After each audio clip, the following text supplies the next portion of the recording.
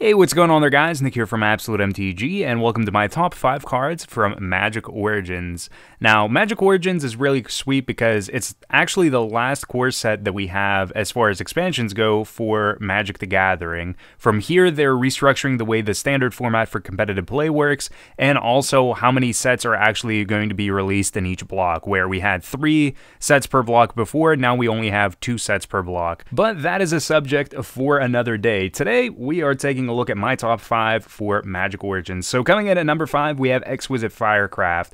Now, this card is seeing a whole lot of play right now. In Standard, it's seeing play in red aggro variants. It's even seeing play in green-red dragon decks.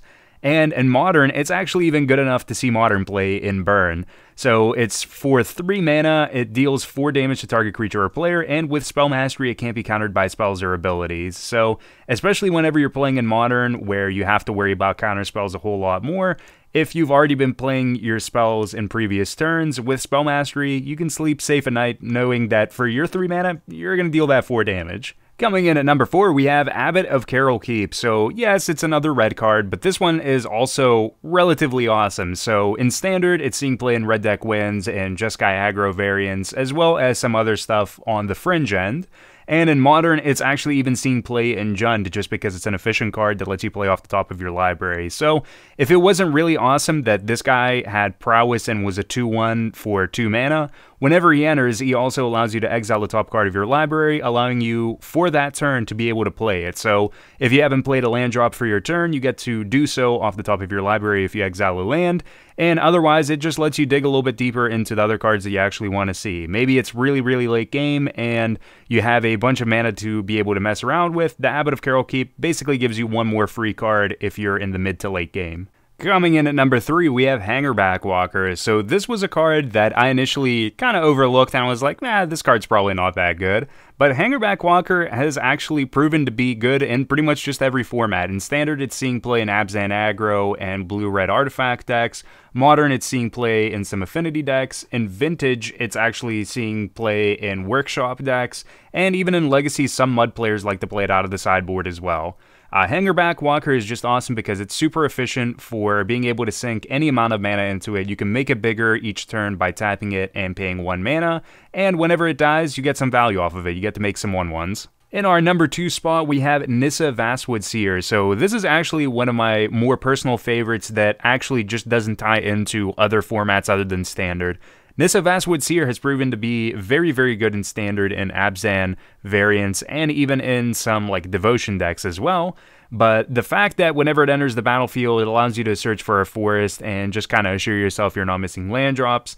And also, whenever you're into like the mid to late game, you hit your 7th land drop, it comes into the battlefield, it's going to transform. So the Nissa's going to transform into her other side, where she's a 3 loyalty planeswalker that can essentially allow you to draw extra cards with the +1 or hit extra land drops. With the -2, you get to make a 4/4 legendary creature, and with a -7, you basically just get to win the game. You get to make 6 of your lands into 6/6s, and they just get to beat your opponent's face down. And my number 1 favorite card out of Magic Origins, definitely Jace Vern's Prodigy. So this card is so great. It's seeing play in Standard, in control variants, blue-white decks, and even in tempo decks like Jeskai as well, and even in Modern, it's seeing play in control decks as well. This card is just so well-rounded and great.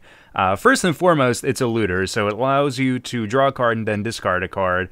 But if there are 5 or more cards in your graveyard, you get to exile them and then bring them back as just a efficient 2-mana planeswalker. So with the +1, you get to make one of your opponent's creatures, or no creature at all, have -2/-0 until your next turn. With the -3, you essentially get to Snapcaster Mage one of your instants or sorceries from your grave and play it back again.